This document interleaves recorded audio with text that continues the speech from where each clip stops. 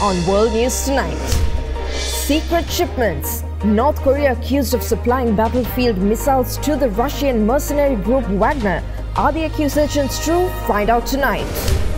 Holiday nightmare. States of emergencies declared in the United States as once-in-a-generation storm sweeps across the nation.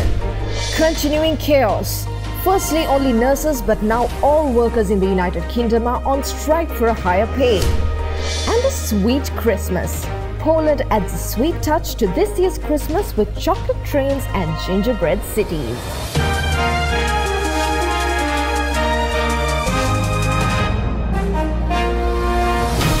This is Derana World News Tonight. Reporting from Colombo, here is Suzanne Shanali. Good evening and thank you for joining us on World News Tonight. Now, the war in Ukraine is still on the top stories of our broadcast tonight as Ukrainian President Volodymyr Zelensky pushes for further support from Western world leaders. Russian President Vladimir Putin says that Moscow wants to negotiate an end to the war, but still finds ways to counter military support from G7 countries. And this is actually the first time the Russian president used the word war to refer to the conflict in Ukraine. Referring to the conflict in Ukraine as a war, Russian President Vladimir Putin said during a press conference in Moscow on Thursday that he wants to end the fighting and that this would inevitably involve a diplomatic solution.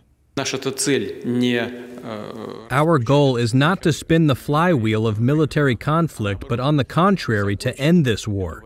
We are striving for this and will continue to strive.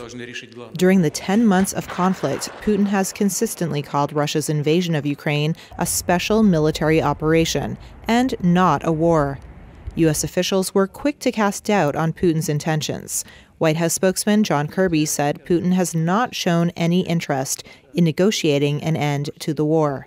Kirby told reporters during an online briefing, "Everything Putin is doing on the ground and in the air bespeaks a man who wants to continue to visit violence upon the Ukrainian people and escalate the war." Russia has persistently said it is open to negotiations, but Ukraine and its allies suspect a ploy to buy time after a series of Russian defeats have swung the momentum of the 10-month war in favor of Kyiv. Putin's comments come a day after U.S. President Joe Biden hosted Ukrainian President Volodymyr Zelensky at the White House, promising the Ukrainian leader unwavering U.S. support and announcing a new $1.85 billion military aid package, which includes the Patriot air defense system. It's one of the most advanced U.S. air defense systems, capable of intercepting threats such as aircraft and ballistic missiles. But Putin on Thursday downplayed the Patriot system, saying it was quite old and did not work like Russia's S-300 system. The Kremlin said the U.S. supplying it would not contribute to settling the conflict in Ukraine or prevent Russia from achieving its goals. Ukraine's attempts to keep Russian missiles at bay are common in the skies over Ukraine, and their outcomes have a direct bearing on the lives of millions of people who are left without heat, power and running water during the freezing winter if defenses fail. As Russian cruise missiles sped towards their target this month, a Ukrainian pilot gave chase and locked onto two of them, but couldn't take the shot due to being too near a town.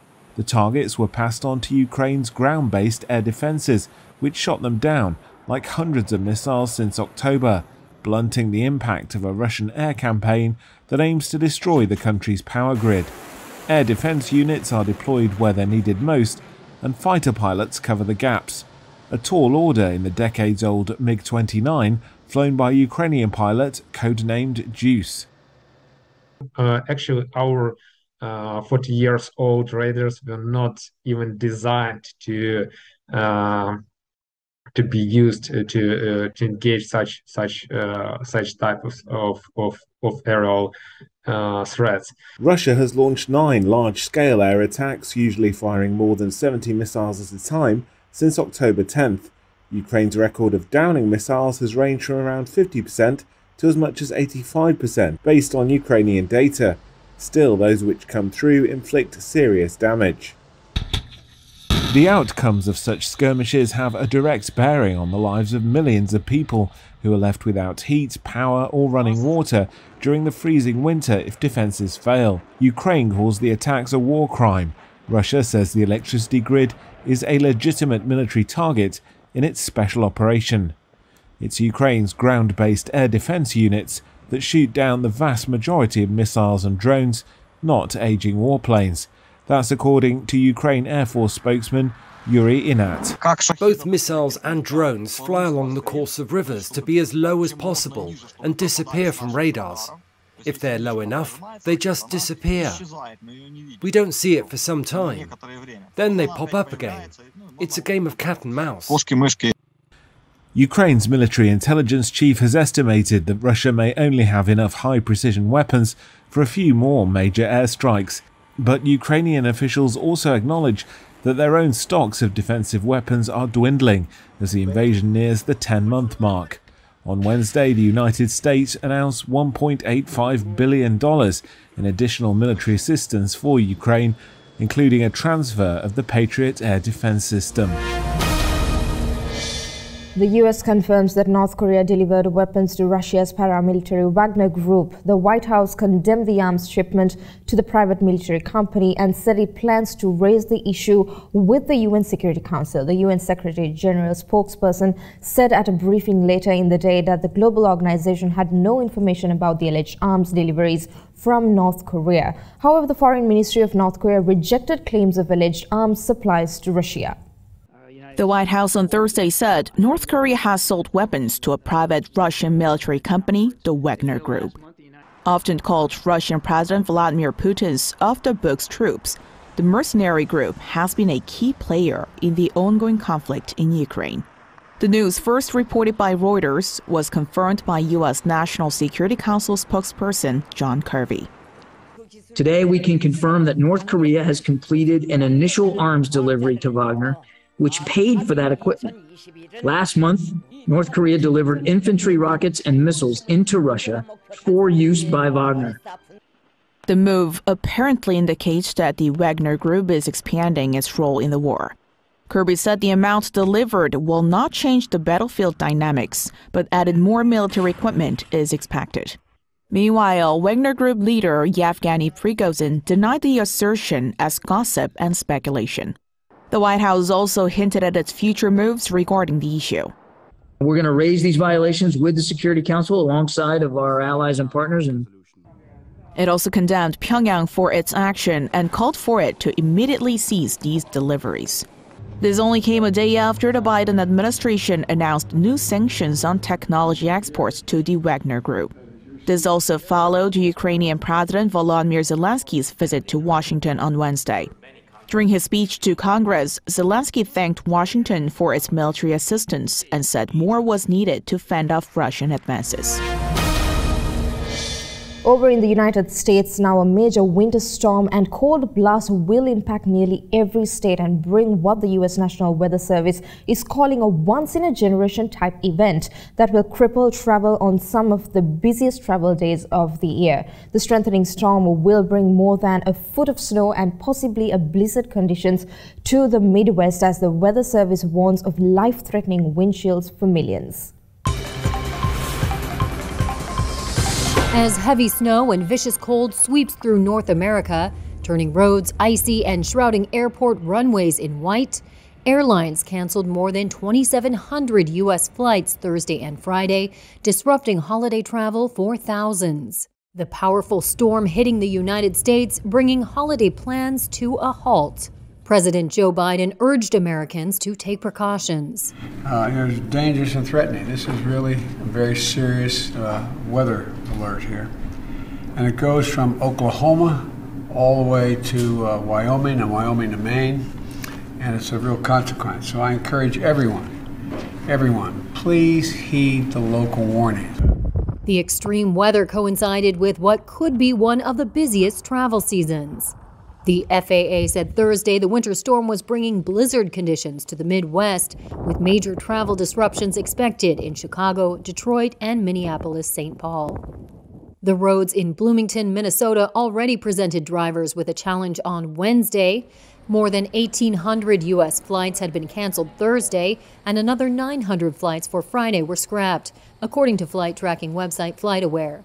U.S. airlines, including Delta, United, and American Airlines, said earlier this week they were waiving change fees and fare differences for passengers in a range of affected areas. Turkey praised Sweden for responding to its security concerns but stressed more was needed to win Ankara's full backing for Stockholm's stalled NATO membership bid. Sweden and Finland broke with decades of military non-alignment and applied to join the US-led defense alliance in response to Russia's February invasion of Ukraine. Turkey and Hungary are the only NATO members yet to ratify the Nordic neighbors' applications. Turkey is yet to lift its veto on Sweden's bid for NATO membership.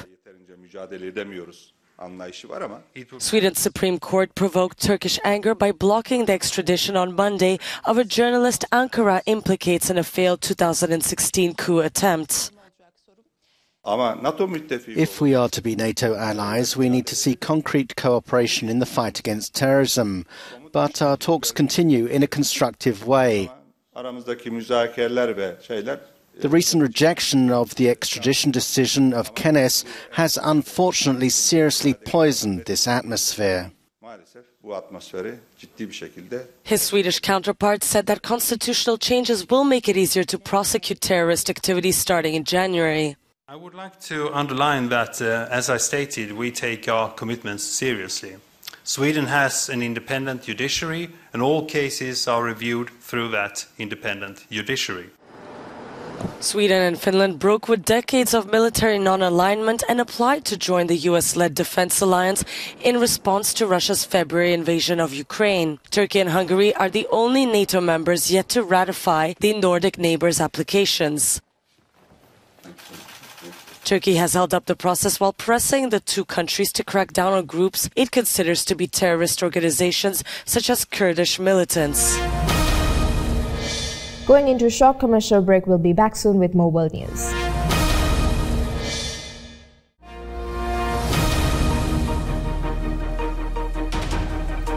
Welcome back to World News Tonight. Now, striking ambulance workers in England and Wales manned picket lines, escalating a pay dispute between the government and a host of public sector staff after nurses' strikes. Now, it's all workers that are walking out in strikes. Employees across the United Kingdom economy are demanding salary rises to match or beat decades-high inflation, currently running at nearly 11%, which is spurring the worst cost of living crisis in a generation.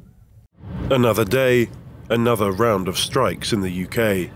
On Thursday, it was the turn of highway workers to walk out, downing tools for 4 days in London and the southeast of England. It will reduce the number of officers able to deal with collisions, as well as causing delays to reopening carriageways and motorways. It comes after a week of strike chaos in the country. Thousands of nurses walked out on Tuesday, and just the next day, unprecedented ambulance strikes, which saw thousands of paramedics and call handlers stage a walkout in an ongoing pay dispute. We've had another poor pay award and services are increasingly on the decline across the country, across the NHS, and the government will refuse to negotiate with us over pay, the most basic of issues that we have, and it's left us no alternative but to take action against it. The government response has been to blame the unions. A statement which was strongly refuted by union leaders, who put the blame firmly at the government's door. Well, look, every time the Health Secretary speaks, I've got my head in my hands. I have never seen such an abdication of leadership than I have from Rishi Sunak and the Health Secretary. The coming days will see even more strike action across the country, with widespread rail strikes planned for Christmas Eve, expected to affect thousands trying to get home for the holidays. After weeks of negotiations, Benjamin Netanyahu is poised to head a new coalition government seen as the most right-wing in Israel's history. Among the most controversial deals he reached is the appointment of Jewish ultranationalist Itamar as security minister in charge of the National Police Force. Down to the wire. Benjamin Netanyahu's last-minute announcement of a coalition government drew mixed reactions on the streets of Jerusalem. We hope that this government will be a real right-wing government that will do a lot of good for the nation of Israel, build the country, build new settlements. After weeks of negotiations following his November election victory, Netanyahu, already Israel's longest-serving prime minister, is on the verge of returning to power once again, with the help of far-right and ultra-Orthodox partners. Among the incendiary figures in his power-sharing deal, Itamar Ben-Gvir, who was once convicted of incitement to racism. He's been appointed security minister to take charge of the national police. Bezalel Smotrich, who has been accused in the past of plotting violent attacks against Palestinians, is said to have widespread authority over West Bank settlement construction, in addition to being finance minister. Avi Maoz, who has described himself as a proud homophobe, will control parts of the country's education system. The New York Times wrote, Mr. Netanyahu will lead a hardline six-party coalition whose members seem to upend the judicial system, reduce Palestinian autonomy in the occupied West Bank, further strengthen Israel's Jewish character and maximize state support for the most religious Jews. The Belgian paper Le Soir ran a headline reading, Israel is putting in place the most extremist government in its history. The United States and the European Union have both said they will judge the new government by its policies, not its personalities. A Belgian court has decided that Eva Kaili, the Greek member of the European Parliament at the center of a cash for influence scandal implicated in Qatar, will remain in jail pending trial. Kaili will be tried in Belgium first, but will also face trial in Greece if the investigation currently underway finds proof of money laundering, with widespread reports that if she is found guilty, she could face up to 15 years in prison. Greek politician and former vice president of the European Parliament Eva Kaili will be held in detention for another month following a decision by a court in Belgium. That even European companies... Kaili is suspected of being at the center of one of the EU's biggest corruption scandals, and her lawyers had requested her release from prison with an electronic tracking device. Her legal team has now 24 hours to appeal this decision. Kaili has been in custody since the 9th of December with her partner Francesco Giorgi, who is also jailed. The two are suspected of working together, along with others, to funnel bribes from Qatar and Morocco to parliamentarians in exchange for influence on EU policy. And I have convened an extraordinary... Qatar has strongly denied these allegations, while Morocco has yet to respond. The scandal came to public attention earlier this month after police launched more than 20 raids across Belgium and Italy. Hundreds of thousands of euros were recovered at a home and in a suitcase at a hotel in Brussels. Twitter may soon come under EU supervision due to CEO Elon Musk's decision on the platform, prompting a probe into the site by German officials who claim that a serious infringement of freedom of speech due to the takeover. Twitter should be directly monitored by the European Commission. That was an idea put forward by a senior German official on Thursday. Sven Giegold works on competition policy at Germany's economy ministry. He argued that Twitter's erratic behaviour under new owner Elon Musk posed a threat to free speech. Giegold wrote a letter to 2 European commissioners where he said the EU should launch an investigation into the social media firm. He also wanted the Commission to stop what he called Twitter's anti-competitive behaviour. Twitter and the EU did not immediately respond to requests for comment. On Tuesday, Musk said he would step down as Twitter CEO. The months since his $44 billion takeover have seen chaos and controversy. News organisations, officials in Europe and advocacy groups all criticised Twitter's decision to suspend journalists' accounts, though they were later reinstated. German Chancellor Olaf Scholz's government has previously said it had grown concerned with developments at the firm.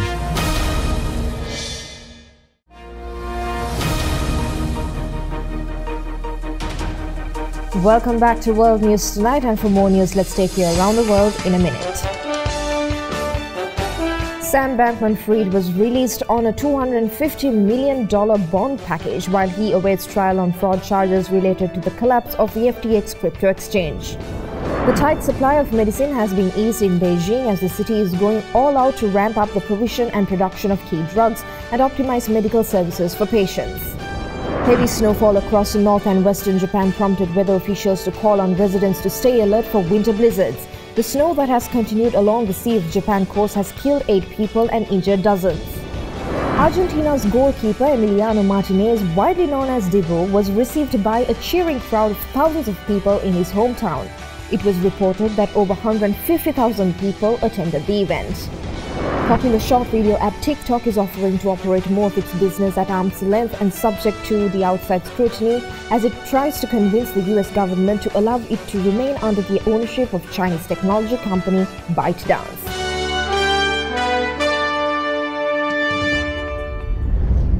And that's all the news we got for you tonight. Join us again on Monday for more news around the globe. And in case you missed to watch any of the stories we aired tonight, you can always rewatch by catching us on our YouTube channel, youtube.com/Derana English. And we leave you tonight with Poland recreating cities out of gingerbread and chocolate to give a sweet touch to this year's Christmas. Thank you for watching. Good night and wish you all a holly jolly Christmas.